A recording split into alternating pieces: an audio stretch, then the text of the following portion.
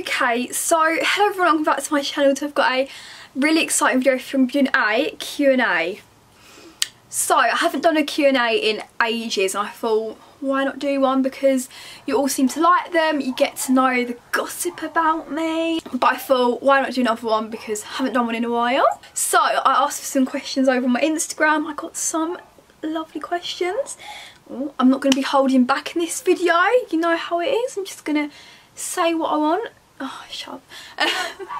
So yeah, I'm really excited. Make sure you like, comment, subscribe, and yeah, I know my hair looks a little bit odd, but we're going to leave it how it is. Talk to me nice, talk to me honestly, look in my eyes.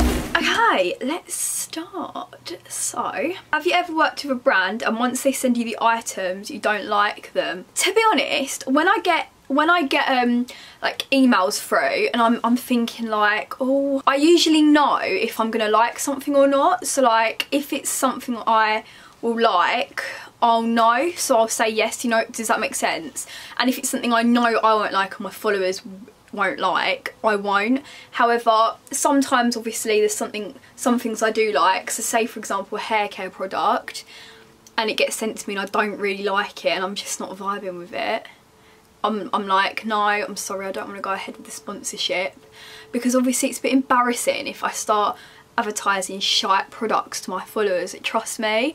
So no, to be honest, yeah, I mean yes, definitely, but only probably like once or twice, because usually I'm quite a good judge at what I'll like, and usually I just say no if I think I won't like it. But yeah, I only advertise things that I think actually have helped me and worked. Have you ever considered a career in the NHS? No, actually tell a lie. I have. I did want to work being like a psychologist, or because I was undergraduate on my street for years, for many different reasons, and I always wanted to work and like help other people, but that was only like for a year I wanted to do that, and then I just kind of went off the idea. But no, I've never wanted to. I've always found it quite interesting to be a midwife, but I could never do that. But yeah, no, I haven't. What are your plans after college? So, if you don't actually know, I'm in fashion college at the moment in London. I really like it. However, I knew I didn't really want a job in fashion. I knew it, like in the back of my head I knew it, but I just kind of wanted to go to that college because I always knew, I know it sounds so stupid, but I always knew I wouldn't have a normal job. I don't want to say normal job, but like obviously YouTube might not be around forever, but if it's not, I wanted to have backup. So I wanted to get basically I'm doing a level 3 course which is equivalent to A levels, and I can actually go to university if I want with the equivalent to A levels. I was never going to go to university, however I am now. Well, I think I'm going to if I get all the right like grades I need. However, it's taking a little turn. I am hoping to go to an acting university. So you might all think, oh, that's all of a sudden. It's actually not. I did musical theatre, drama for like 9 years, and dance and everything, and then I quit because I went through a lot about the age of 12. Like my whole, like it was just awful, my mental health, just everything, so I just quit it all, which I really regret. However, literally since I could talk, I've wanted to be an actress. In my nursery reports when I was younger, it literally, my teacher was like, she needs to be an actress. That was when I was 2. I was literally 2, so it is my dream. Obviously I know it's such a hard industry to get into and it isn't the best paying at first, but it's not really, I wouldn't want to do it to earn money. I want to do it because it literally is my passion. Like I love it so much, and I went off the idea of acting probably for age 12, age 13, age 14, and then when I met Ellis I got all my confidence back. Thanks Ellis, love you babes. And ever since then I've kind of just really wanted to do it again, and I really do regret not going to an acting college, but who cares. I am in an agency. I do have experience. I have I've done so many stage performances. So yeah, but yeah, that's my plans for now. Would you ever make an OnlyFans? No, I don't think I would. No, I don't think I would. I don't think there's anything, my leg's really aching. I don't think there's anything wrong with doing it. I think do what you want. Like if you want to be a stripper, if you want to be a prostitute, if you want to do OnlyFans, so what, is up to you. But no, I wouldn't, just because I think personally I would feel embarrassed selling pictures of myself for money, but then again I don't think it's embarrassing if other people do it. It's weird. I do that a lot. Like, I feel like I look weird in some things and then I just know other people don't. Does that make sense? Like, it's the same kind of aspect as that. So if you do it and you're watching this, well done, because you're probably earning good money. But I personally wouldn't do it. Are you tired of being misjudged by people? Yes. Oh my god, this is the worst thing ever. People think they know me down to a T and they don't. Do you know what? I can come across in so many bad ways that I'm not. I know I'm a nice person. I'm going to put that out there. Do you know what? I might not be the prettiest. I might not look the best. I might not have the best body. But I know I have a heart of gold. Like, I know I do. And when people insult my appearance, I don't care. When people insult the way I look, I don't care. It's when people insult myself, when people insult my personality, I cannot stand it. Because I know I'm nice. Shut up. Are you and Ellis having children in the next 3 years? No way, I'm 16. I'm not having children at 19. I want to live my life. Again, if you have children at a young age, I think you're doing great. Not what I'm saying. Personally, I just couldn't do it. I want to have my first, I want to be engaged quite soon. In Ellis, I know you're watching this. Well, you're editing it. I don't know, I want to be married before kids. It's just a preference. I don't know why, I just think it's cute.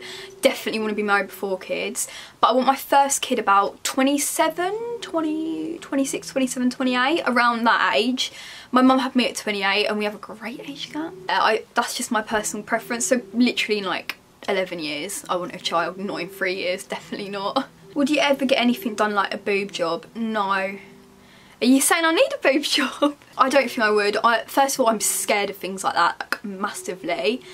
And second of all, I don't know, I just like, I wouldn't like when people, like if people are like, oh you're so pretty, I'd be like, yeah, but I've had my lips, my chin, my jaw done. If you get things done and it makes you confident, do it. If you have a bump on your nose you don't like, get rid of it. If you don't like your small boobs, make them bigger. Like, that is completely up to you. And I think if you have an insecurity, it's great because it can help you. But what I think isn't great is when people really just get addicted, and people that don't even need it get it. Like people that have a perfect nose but want it even more perfect. People, obviously there's nothing wrong with that, but it's just my personal opinion.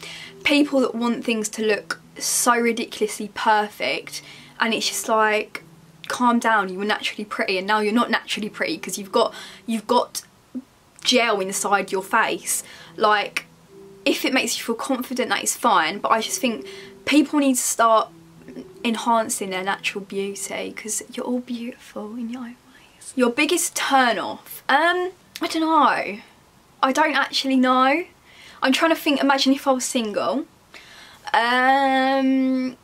Probably thinking they're big. That really like bugs me, like thinking they're proper big and they're thinking they're above everyone else. That is, yeah, that's definitely my biggest turn off. Did you lose your virginity to Ellis and was you ready? Yes, I did. I'd only ever kissed boys before Ellis. I'd never done anything with boys before. I wasn't really that kind of girl who had a massive interest in getting with boys at all, which a lot of other kids my age were. And he kind of just came along, and I've always been inquisitive. Like, I've always been a very inquisitive child, and I just wanted, I just wanted to know what it was like. It's fine, and we're still together. We're still together, and yeah, so I don't regret it. Yeah, it just happened. I was definitely ready. If I wasn't ready, I wouldn't have done it. But I don't really think things through. Like, my virginity was never a big thing to me. Like, I never sat there thinking, oh my god, I want to lose it, or like really overthinking it. Like, I think people do overthink it a lot. As long as you're safe, it is just, you know.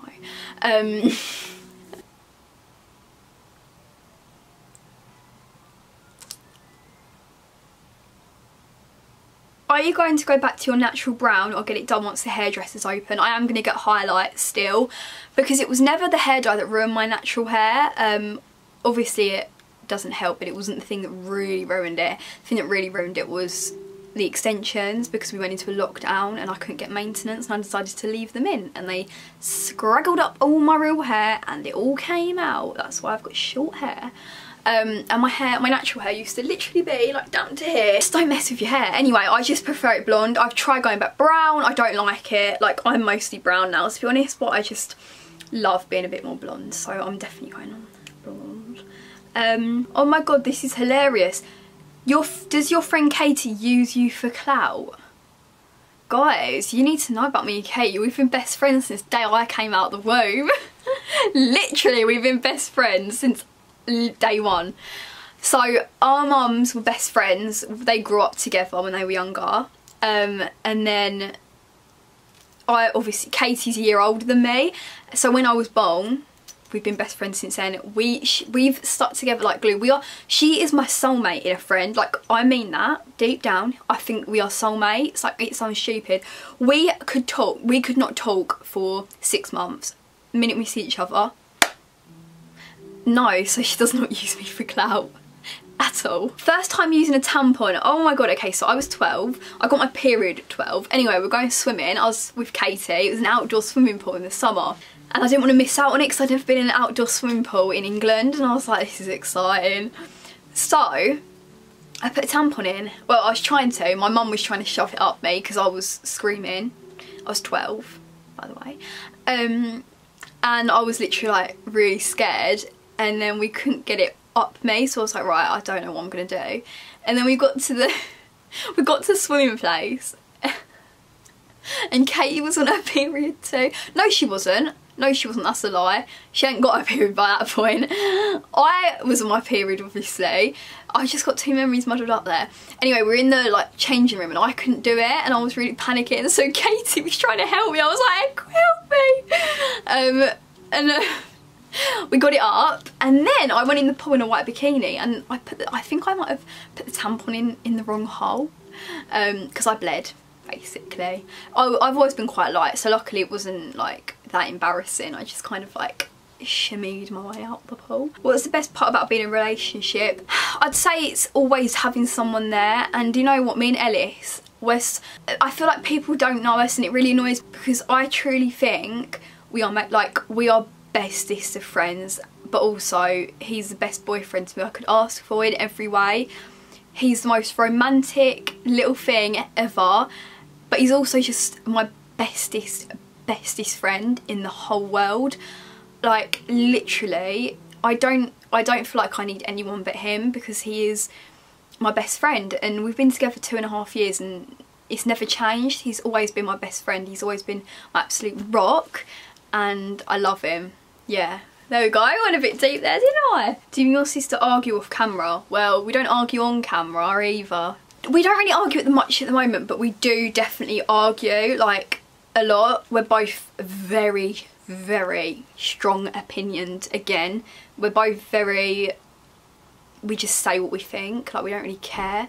So yeah, we do argue, but it's not awful. Okay, that is the end of the video because I'm not really sure. I didn't get that many questions this time. But yeah, I really hope you enjoyed the video. If you did, give it a big thumbs up. The hiccups there. And yeah, I love you all so much. Comment down below. I don't know, anything you want.